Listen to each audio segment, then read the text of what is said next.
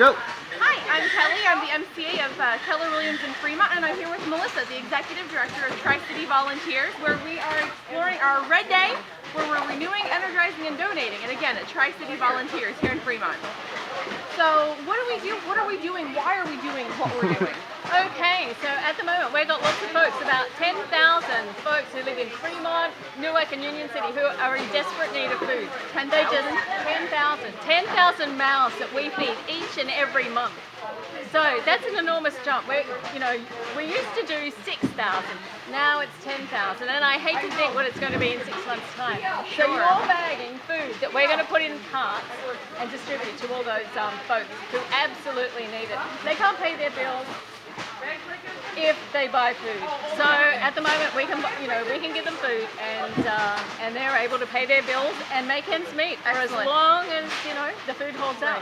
So in addition to the bagging, which is what we're doing today, what else can people do to help out Tri-City Volunteers? Well, we'd love your food donations, we'd love your clothing donations and furniture donations, because we are a food bank, furniture bank, clothing bank. And if you want to make a financial contribution, we can put your money to very good use. And remember, when you donate $1 to Tri-City Volunteers, we can buy between $5 and $7 worth of food. Wow. With that dollar. So your money goes a long way. Okay, yeah. Thank you so much. We are so happy to be here, Melissa. I'm thrilled that you are here. Look at you guys. It's amazing. Thanks, guys.